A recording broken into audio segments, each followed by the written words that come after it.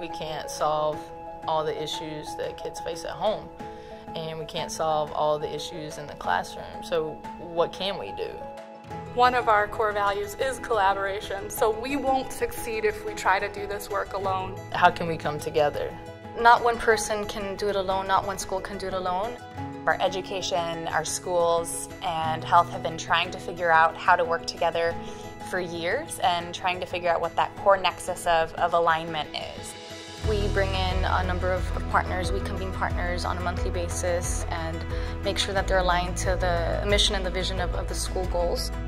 And so when we're looking at a specific student outcome, we look at all the different adults and systems that touch that young person at that time in their lives, and that's how we go about inviting and convening partners around a table. We want to make sure that there's enough resources for students that are underrepresented, and especially to support specific subgroups. Think about all of the people and systems that impact a youth and figure out how we can better align those to increase outcomes.